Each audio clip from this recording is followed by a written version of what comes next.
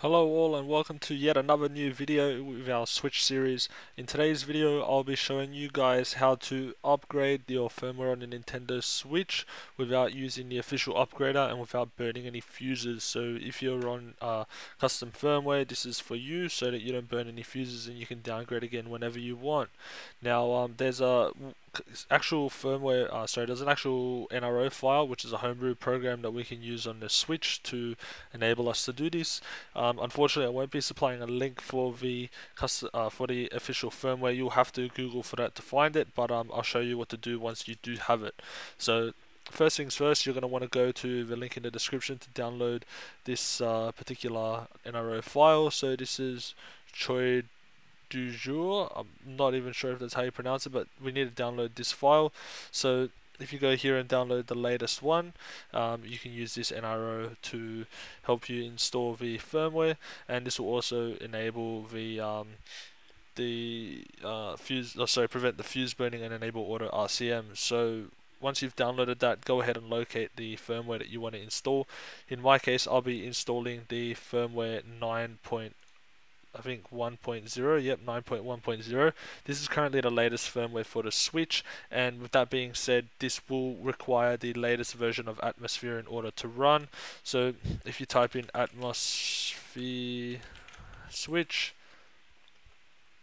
and we go to his GitHub, we should find that it is working with the latest version. So we'll type in 9.1. See, here we are. Support was added for 9.1.0. That was in Atmosphere 0.10. So considering that it's been updated quite a few times up until 0.10.2, which was only 10 days ago, I believe that we should be okay as long as you have this version of Atmosphere installed. Now, with that being said, I am using the Cosmos Atlas CFW. So again, you just want to check there to confirm that they are supporting the current version of the Switch 9.1.0. So we'll go into releases, which is over here, and this was 6 days ago, so I might even update this because I think this is more recent than my one. But anyways, as you can see here, they've gone ahead and added support for, let's see, 9.1. Added support for firmware 9.1 in sys-FTPD. Okay, yep, that's just for those. Added support for 9.1. Yep, so in Atmosphere they've updated their version of Atmosphere, and so have they updated their version of Hecate. So with both of these, you'll be able to load the custom firmware on your Switch, and if you don't update these, you will not be able to load custom firmware on the Switch, and you could potentially brick it. So yeah, with that being said, go ahead and update these if you haven't already, and then you can continue on with the video. Okay, so once you have all that sorted and you've now got your NRO file and your zip file here, you just want to go like this, I guess, and extract archives to a separate folder, and just let it do its thing. So as you can see here, there's individual folders for each. This will make it a lot easier for you to do what you have to do. So we're going to open this one up here, and we just want the NRO file. So we're going to copy this. So you can go Control C or copy, and then go into your SD card for your Switch, and then click on the Switch folder and just Control V or paste it into here. So you got the NRO right there, and next what you want to do is you want to go into the firmware folder that we have over here. As you can see, there's a lot of files that are just NCAs, so we're going to go back and we're going to actually copy this whole folder, and we're going to paste it just into the root of the SD card like so. It might take a second to do this. Now while I'm just waiting for that, I'm going to explain as well. You should most likely back up your Switch's NAND just in case of any emergency, because I am not responsible if anything does happen, or if you need to find a way to fix your NAND because you've bricked it or semi-bricked it. So if you want to proceed further, I suggest you back up your NAND from this point onwards, and just be prepared in case something does happen. I've already gone ahead and done that, so I don't need to do that. As you can see, I've got a backup folder in my SD card as we speak. So let's go ahead and let's go and eject this, and we'll plug it into the Switch. So if you get this message, just wait a little bit and then click try again.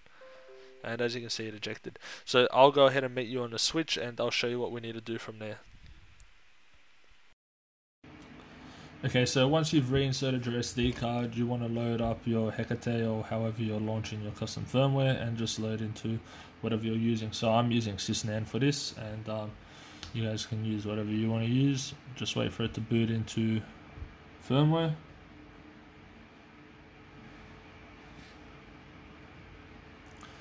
Can take a second at times. And you just want to log into the Switch.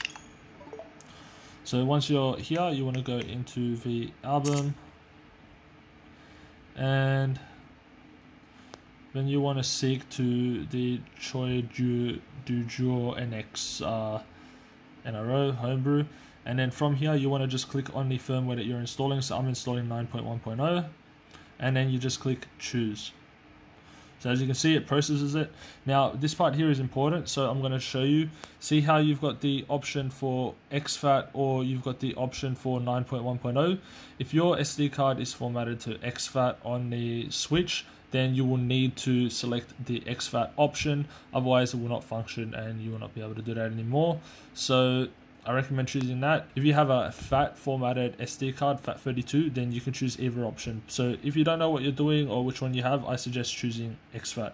So I'm going to go ahead and do that now, and it'll just load. Alrighty, so now that that is done, you want to go ahead and click select firmware down the bottom. Alrighty, so it'll tell you if there's any issues. If you have any issues with this, then don't go ahead. I don't, so I'm just going to click select firmware. And now it's ready to go. So for me, I'm going to use prevent fuse burning. So I'm going to enable auto RCM. I highly recommend you do the same. The only thing is that you will need your computer to reboot your Switch all the time if you use this option, unless you reboot it through the firmware, which I've been doing. So you can reboot the payload and stuff like that if you need to do that. It's like a soft sort of reboot, hard sort of reboot.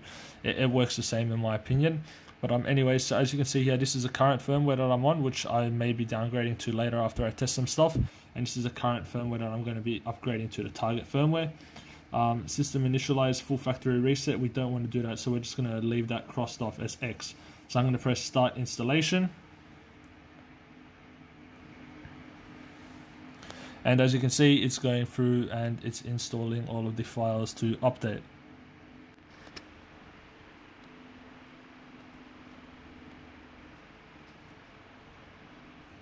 Okay, so that seems to be it. So we're going to reboot now, and we're going to go reboot now. So I believe it will reboot straight into the payload again, like I was showing you earlier. And now that's done. So if we go ahead and press launch, and we should be able to launch our CFW on sys-NAND, because we've got our Hecate and our Atmosphere already updated. As you can see, it's running as you expect. And we get the Switch logo now. And boom, there we are on the home screen. So it's successfully updated. And I'll show you that we're now on a new firmware by going to System Settings.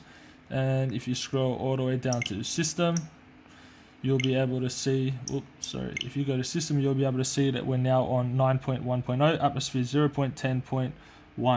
So I didn't update my Atmosphere yet, but I will go ahead and do that in the future. This is still functional with 9.1.0. As you can see, it's currently functioning.